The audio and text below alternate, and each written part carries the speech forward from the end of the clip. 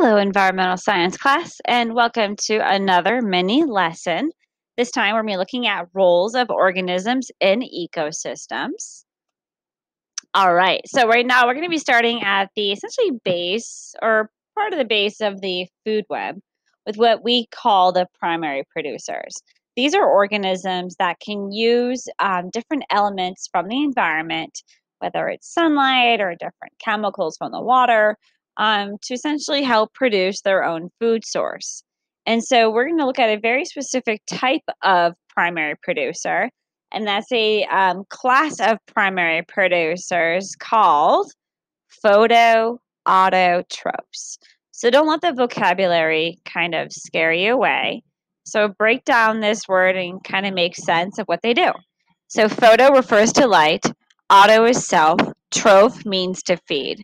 So these are organisms that are going to use sunlight to essentially feed themselves and produce food via a process called photosynthesis. So we have plants, algae, and some bacteria that can perform this process.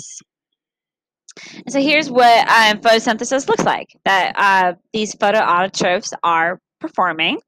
Again, they're going to be using sunlight here and also carbon dioxide from the atmosphere and water from the ground. And they're going to be performing a series of chemical reactions collectively called photosynthesis, where they're going to be producing their food source in the form of sugars, more specifically glucose, and also release oxygen as that waste product. And that's the oxygen that we breathe in. So thank you, primary producers, for producing that oxygen. However, like us or your dog or your cat, we can't produce our own food. We have to consume our own food.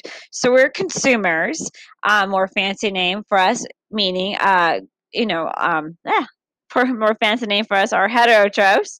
Hetero means different, troph means to feed. So we're feeding on different things, different organisms for energy and nutrients.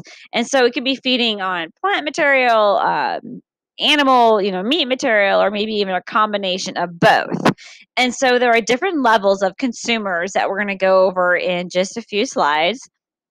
However, in order to obtain the energy stored in our food, us as consumers or heterotrophs, we must perform a process in our cells, in the mitochondria of our cells, called cellular respiration.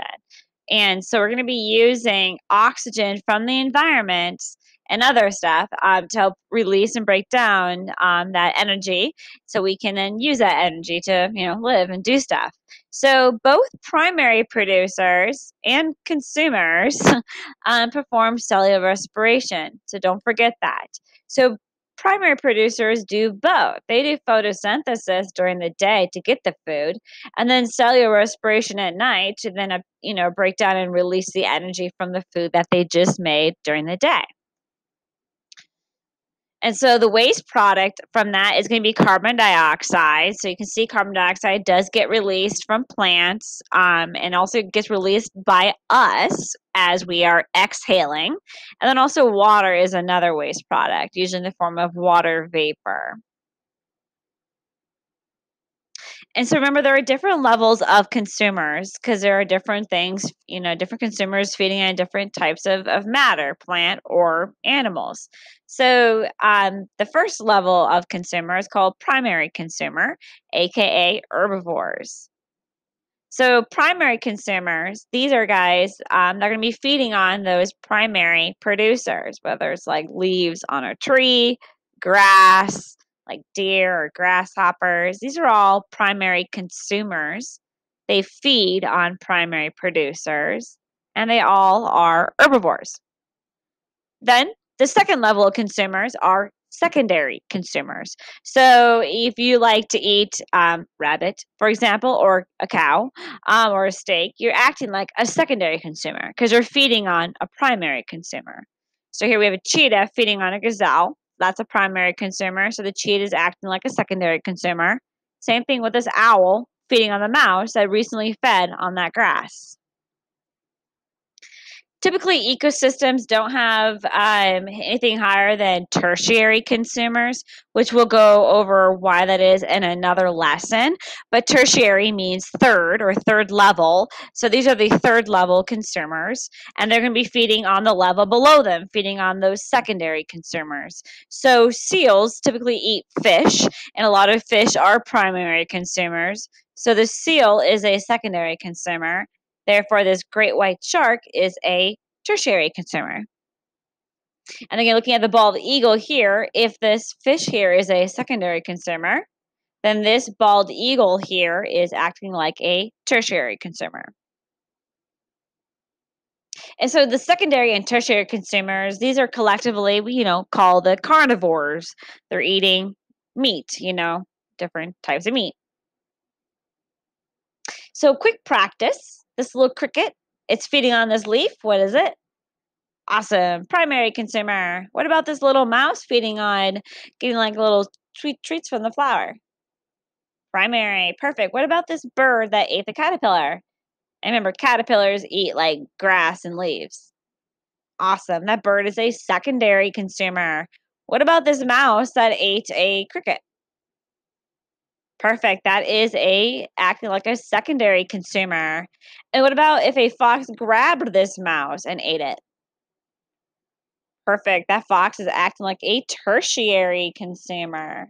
And what about this bald eagle that ate this bird that ate a primary consumer fish? Awesome. Then that bald eagle also is acting like a tertiary consumer. But you might be wondering, like, besides if you're a vegetarian, like, well, I feed on, more than just, plants all the time or more than just meat all the time. I'm kind of feeding at, as different levels of consumers all the time, which is true. So we have another group of organisms called omnivores based on their feeding habits. So they're going to be eating, plant and animal material in their diet. So you see here's this brown bear here eating the berries, acting like a primary consumer.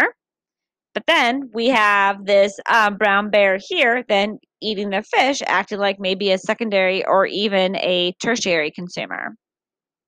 So there's definitely a lot of overlap in feeding habits in a lot of organisms. It all depends on maybe like what they're encountering during that time, and also kind of depends on what their food source ate prior as well. And so there's another group of organisms that feed on stuff that are not living but are dead. So we call those scavengers. So we have this vulture here is a really good example of something that will just feed on that dead carcass of whatever that is. I don't know, donkey or horse? Can't tell. But now we go down into the ground, there's another really two, like they're like the last two groups or two rules of organisms that are super, super, super important, and that they help to recycle nutrients back into the environment. So we have detritivores.